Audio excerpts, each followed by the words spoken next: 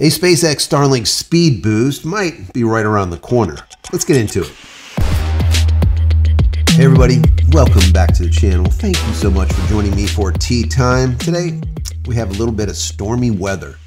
The skunk, guys, getting over the cold. I hope you're joining me with your cup of tea, maybe a cup of coffee, hanging out, talking space, SpaceX, Starlink, Linux, all kinds of good tech. Today we're going to be talking about SpaceX Starlink and a speed boost that might be right around the corner. The FCC is doing what they need to do. SpaceX has already done what they needed to do. So we'll see. Maybe we're going to end up with some faster speeds, lower latency, everything that Elon Musk has been talking about. So we'll see what ends up happening here. I wanted to read to you an article that I found over on PC Magazine, and there was a couple other ones I threw in some info from.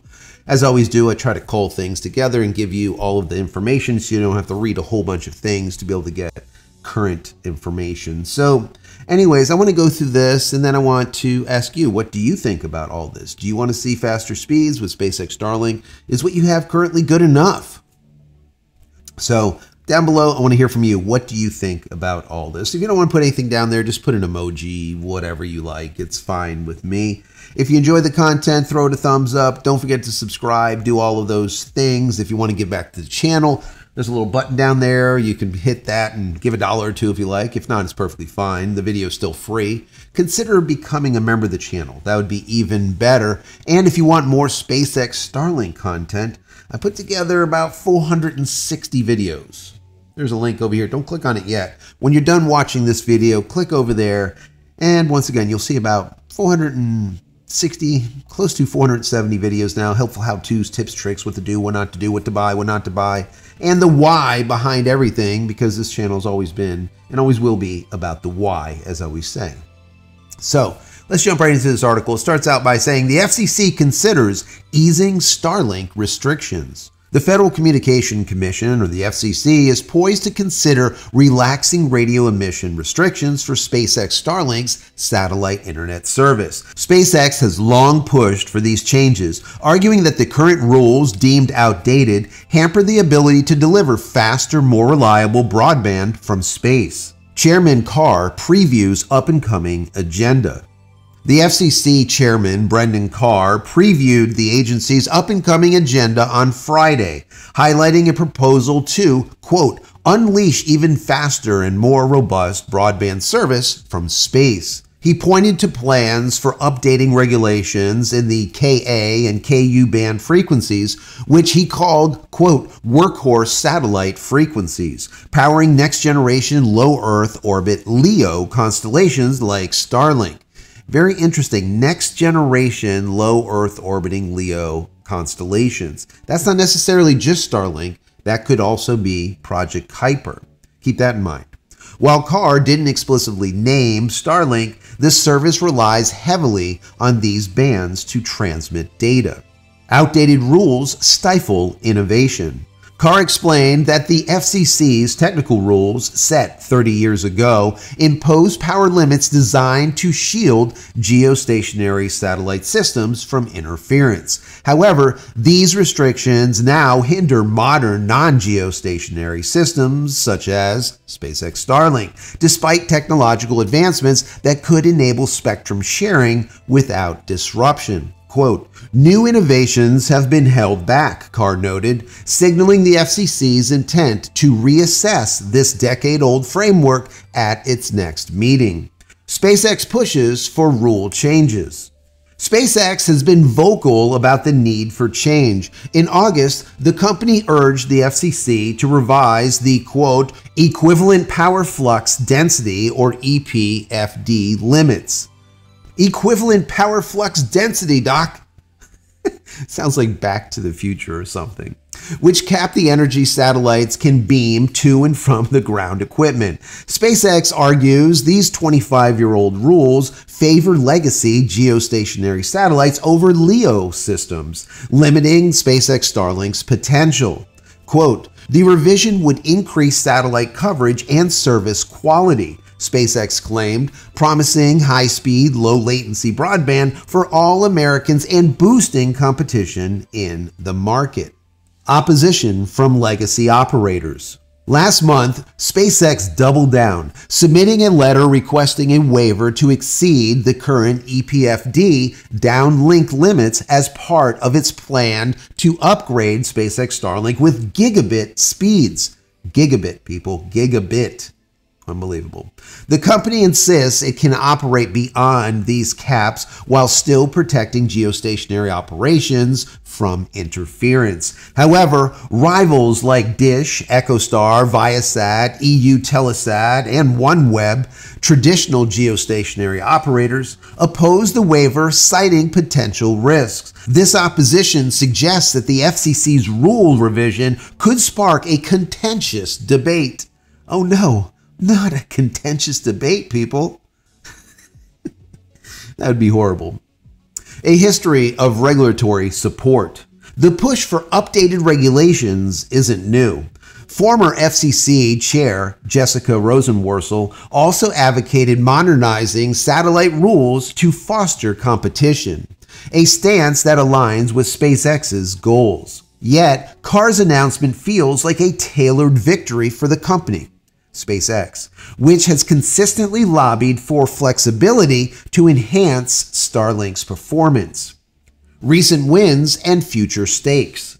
This isn't SpaceX's first regulatory win recently. Last month, the FCC granted a separate waiver relaxing radio emission rules for SpaceX Starlink's cellular service, aimed at connecting phones directly to satellites. The latest proposal, though, targets the broader constellation, promising widespread benefits if approved. As the FCC prepares to vote, relaxing power limits could transform Starlink into a more formidable broadband player.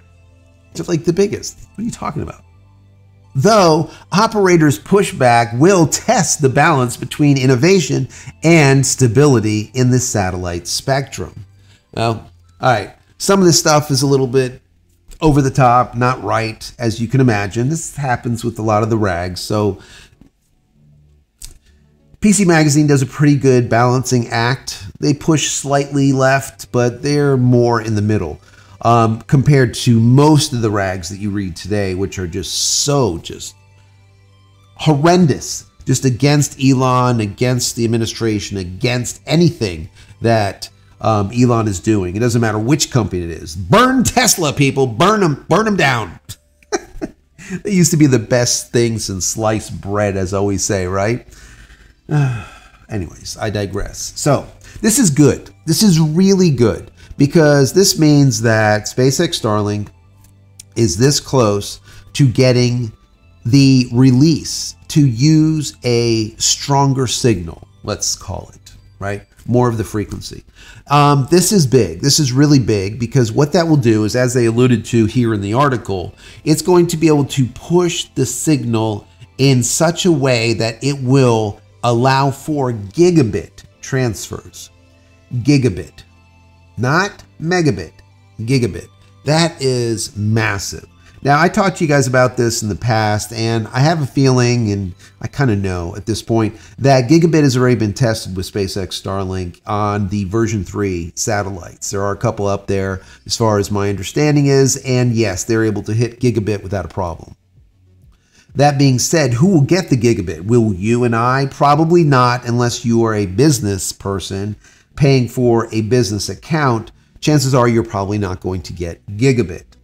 That being said, that means that it's right around the corner, all right? Elon Musk has said from the very beginning he wants to get his service not only into the hands of the entire world and connect the world through this mesh network of satellites, but also to be able to get low latency, sub 20 milliseconds speed, as well as gigabit as far as download speeds. Upload, I'm not sure what it's going to be. Obviously, it won't be symmetrical. I'm going to guess they'll probably be able to hit around 100 megabits up eventually, but the down speed is what a lot of people want. They want to be able to stream a lot. They want to be able to have a ton of incoming data, and you'll be able to do that at a gigabit all day long. It's just like a fiber connection at that point. And at 20 milliseconds or sub 20 milliseconds, it is pretty damn close. I would say it's close to copper, right? A cable company near you, but from 550 kilometers in space. So this is really big information. I love to see it.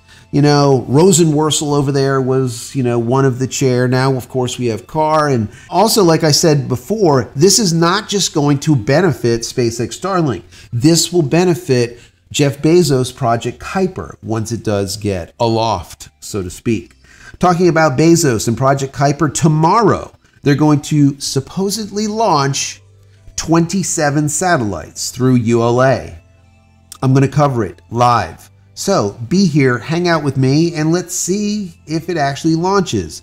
And do they actually deploy the 27 satellites? Because remember, this will be the first 27 Project Kuiper satellites in LEO. This once again will happen tomorrow, I believe, right around 12 p.m. Eastern Standard Time. So once again, be here. I'll probably be here an hour early. We'll see. Anyways, guys, I hope you enjoyed this. If you have, once again, throw the video a thumbs up. Don't forget to share the video and the channel with your friends, family, colleagues, Reddit, Facebook, wherever. That will help grow the channel. Write something down below. If you don't want to, put an emoji. At least I know that you made it to the end of the video. Finally, head over to my website, JCristina.com, where you can find all of my merch and my shirts and my tees and my books and everything else. If there's something you like over there, please pick it up. Help support me and my family. Many blessings to you and your family. Stay safe, stay healthy, stay connected, and we'll see you tomorrow. Take care, guys.